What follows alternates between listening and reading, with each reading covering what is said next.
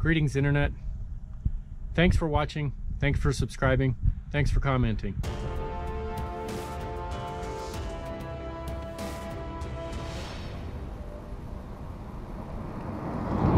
I'll be riding the Flaming Eyeball on today's ride.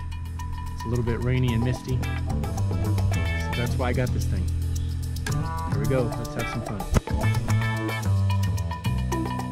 So it was a little bit rainy and misty, and today's ride started out not too bad. It was just misting enough that it caused a lot of issues with visibility. As you can see, there's just little tiny drops on the camera there. It really wasn't raining that hard.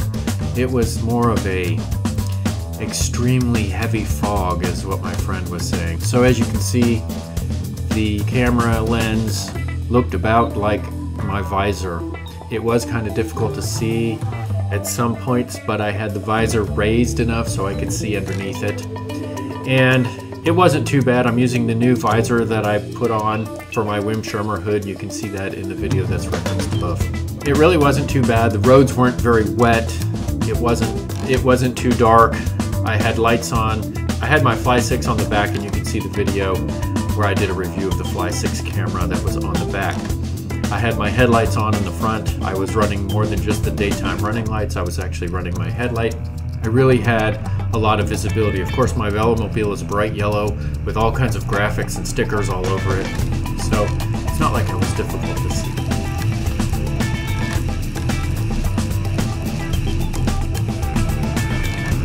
So this is a fun little hill on my ride. I usually get up to 38 to 42 miles an hour depending on which direction I'm going. It's a skinny road. As you can see, there are no center stripes in this road, but cars have no trouble passing me at any given time on this road. Until today, when this guy decides to pass me like this, and then for whatever reason, the truck just got really hacked off at me like it was my fault. The car that passed me did an unsafe lane change. So this was probably the heaviest rain of the ride. Turned out that after we decided to call it quits for the day, that the rain subsided. That's just how it goes sometimes.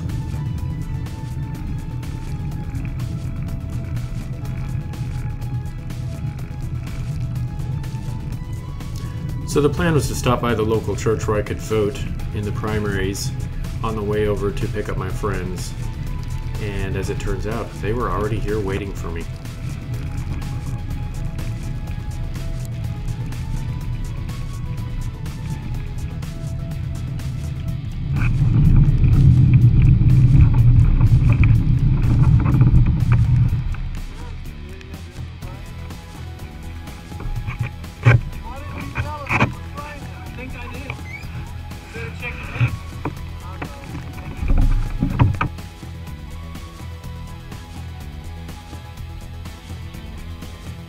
So as far as the social ride, today just proved to be the wrong day to ride.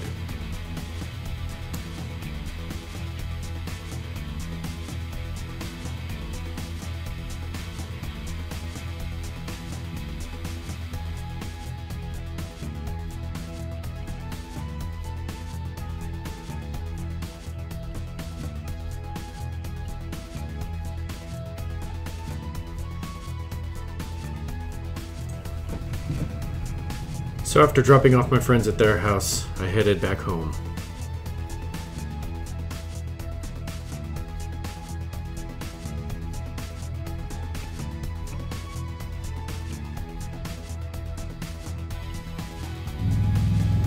Okay, so this is fun. Now I'm sitting at the light again because evidently I'm not heavy enough to trigger it. So I backed up a little bit to see if I could trigger it, but I might not be able to. That'll be fun, trying to cross this highway. So I waited long enough that finally a truck got on the wait behind me and triggered the light. So I was able to cross the highway safely. And as they passed, they said something to me. I wasn't sure what they said. I couldn't hear it and I couldn't understand it on the camera. But then as they were driving off, as you can see, the guy was giving me a thumbs up. So they were pretty cool about it.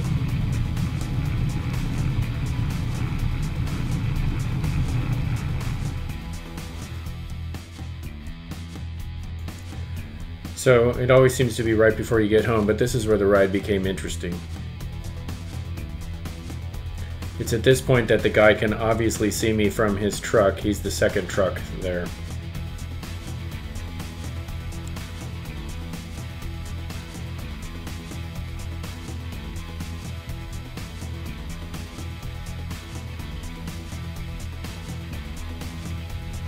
It's at this point that I realize that he's not going to be getting over. I'm watching him in the mirror, and he did not use the required 3-foot passing law. As he passes me, I guess he thought it would be cute to do a brake check on me and block my passage, even though I have a legal right to be on the road. If you'll notice, he also slowed down traffic behind me. But the one thing he did do was give me a very clear picture of his license plate, which I was able to turn over to the local police department.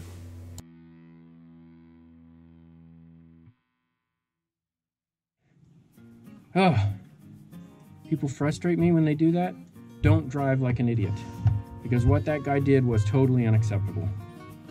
So other than that, I only got 12 miles in, 43 minutes. So like, subscribe, comment, share. And until next time, thanks for watching. Cheers.